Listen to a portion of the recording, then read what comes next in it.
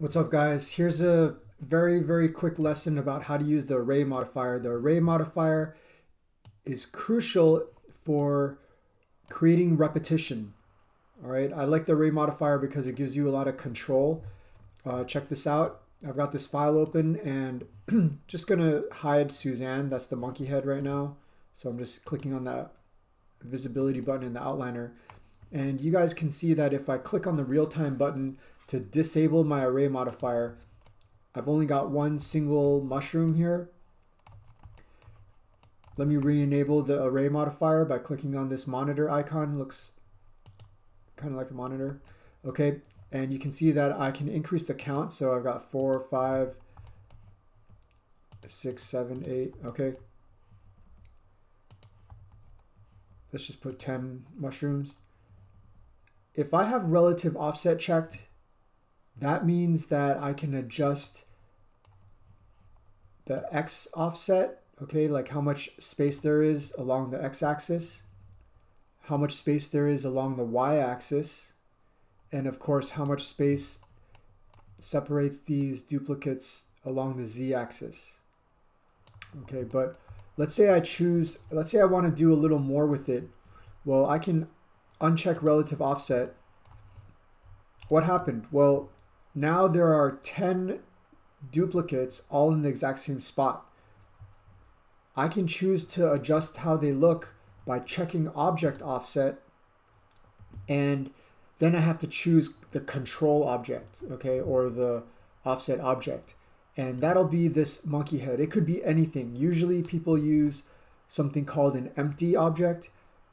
There's a whole list of different empty objects you can use, and the reason people use them is because empty objects don't get rendered out, and that way you don't have to worry about turning them off before rendering. But I'm just showing that you can use something like another piece of geometry.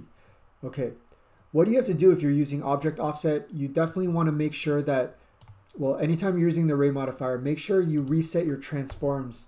So take a look at my transforms here for the mushroom. Anything that you're creating duplicates of, make sure you zero out or reset the rotation values and reset the scale, okay?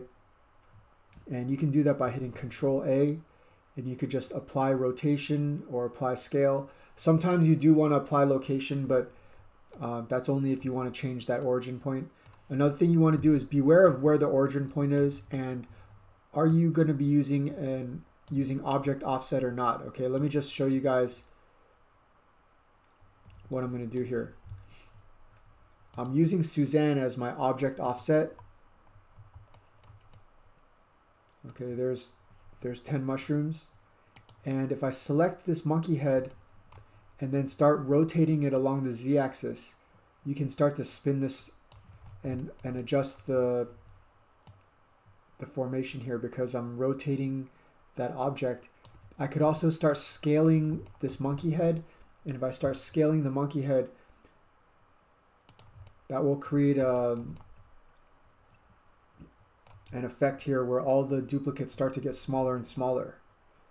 Okay, now I'm going to keep this the same size at 1, 1, 1.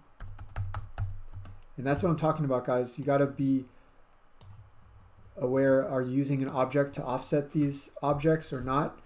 And let's say I want the mushrooms to be in a circle around the origin. Well, then I got to make sure that my original object's origin is at the center, or maybe exactly where the monkey head is.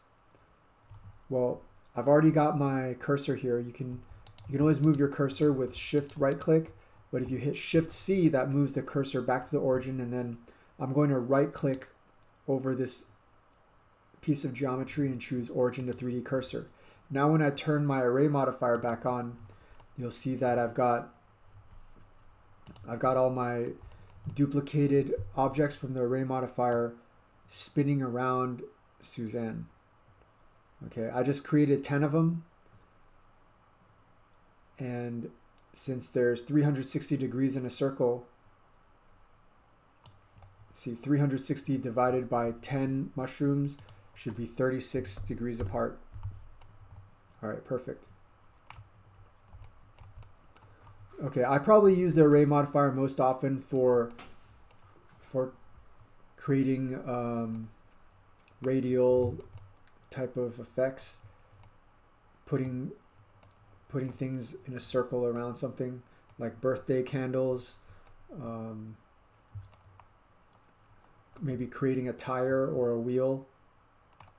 All right, guys, play around with the array modifier. Make sure you guys check your transforms on the original object that you're duplicating.